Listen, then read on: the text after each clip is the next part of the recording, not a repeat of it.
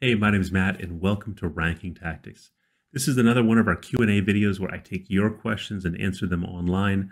Questions can be about ranking online, writing content, learning about SEO, and everything in between. So this question comes from Lasse Home. I hope I'm saying your name right. He asks, how could Frase be used, or the best practices for non-factual articles? He gives the example of best movies to fall asleep to. So you say this is a non-factual article. Maybe what you mean to say is this is an opinion piece, because movies are factual, not just like documentaries. Even a fictional movie is factual. The Hunger Games is factual because there's actors in it, there's characters, there's a plot, there's a storyline, there's a whole narrative. So there's facts about the movie that matter. But is it the best movie to fall asleep to, like the Hunger Games? Or is Terminator the best movie to fall asleep to? It's totally opinion-based. So what should you do? And maybe the question's even deeper than that. Maybe the question is, how do you rank for something like that, where you have totally an opinion piece? Well, first you go to the SERP, and you look at what everybody else is talking about for this particular query. Let's open the Explorer. So this is a very competitive query. 53 movies to fall asleep to when your brain's completely fried. And as you would expect, all of the headings, all the H2s are names of movies or TV shows. I think, so these are all movies. These are all movies here. Very predictable article. You have your title, your introduction, your list of movies, and it doesn't look like there's a lot of words about each one. The Princess Bride, 30 words. We can actually open this up and look. The definition of a comfort movie, the framing device is literally the story you read to a kid who isn't feeling well.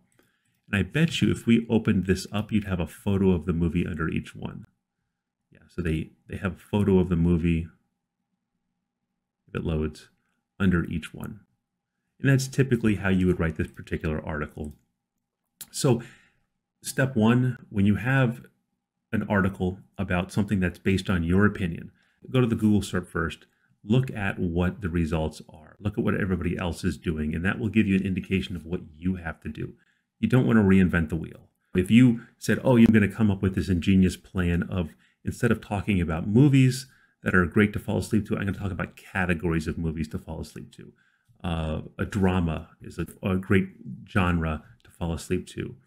An action movie is not a great genre to fall asleep to.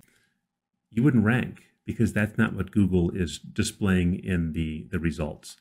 Now, if none of these were, if this was not a competitive query and none of these were about movies to fall asleep to, then what I said would not be true. You'd have to then do a little bit more digging.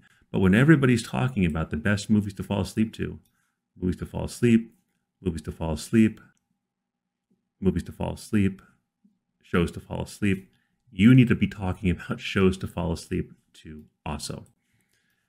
So what I would do is I would think about how competitive is the query. This is very competitive. If you want to beat this, then you're going to have to, first of all, get some backlinks, but you're also going to have to beat out what everybody's talking about.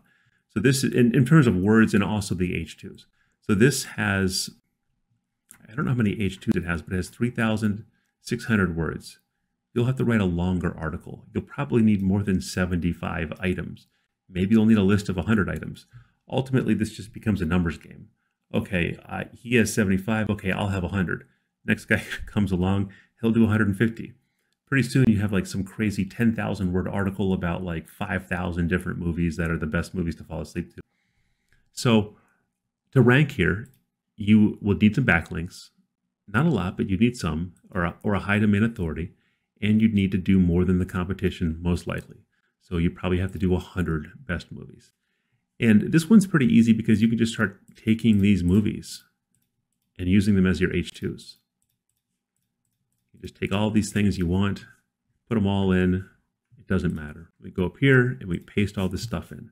So imagine this list being like 100 items long. And there's all the different movies you want to talk about. We can use our AI template to spice this up with the meta title spicer.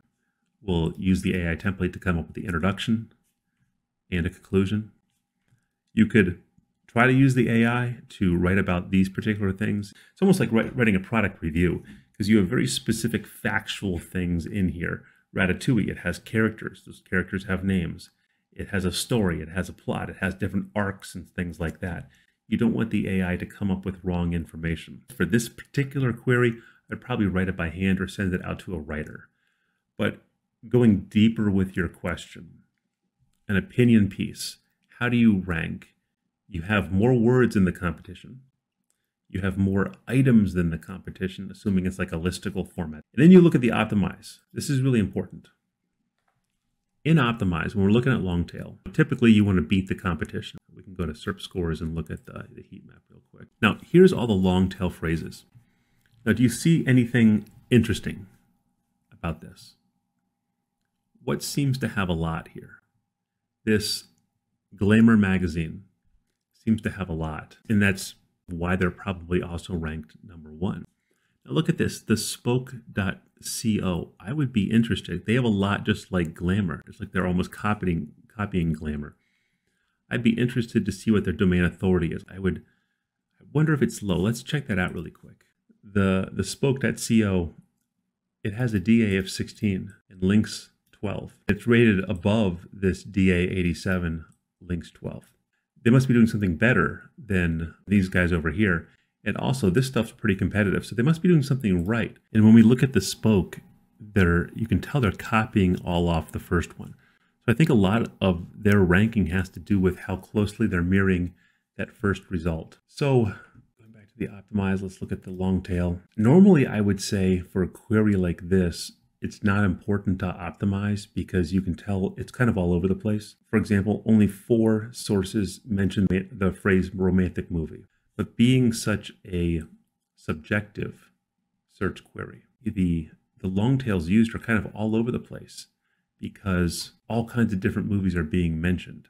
Only one source mentioned James Cameron. There's not a lot of things to optimize here, which is really interesting. So what I would do in a situation like this is I would just make a big freaking list. And in each list item have kind of what the competition has, 50 words, thereabouts. Try using the AI. And the more items you have in the list, naturally, the more of this you're going to cover. I would take that approach to writing and ranking your content and seeing how it does. Because there's no right or wrong way if everybody's kind of doing their own thing. But if everybody has the same movies listed in the SERP, then that's what you need to include also, and then go beyond that, go above that level to also rank higher. Hope that answered your question. If it didn't, drop me a comment and I'll try again. And if anybody else has any questions, just drop them in the comments, and I'd be more than happy to make a video and share that with you. Otherwise, thank you for watching. Please like the video if you enjoyed it. Please subscribe. And until next time, good luck with your content generation, and goodbye.